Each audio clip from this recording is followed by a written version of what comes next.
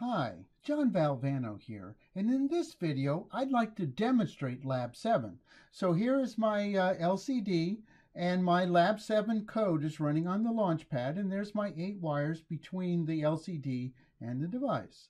And so after I hit reset, you're going to see that there are these 2 lines that say welcome to 319K.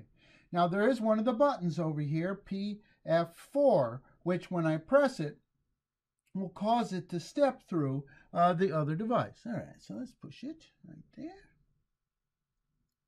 All right, so the second thing it'll do is it'll punch up a bitmap showing the University of Texas symbol, the ECE department. All right, so again, this is my IO touch, which is going to be debounced. Now, if you debounce it properly, touching the switch will only make it jump once, okay? So one at a time, I'm going to push the switch, and you're going to see the output here.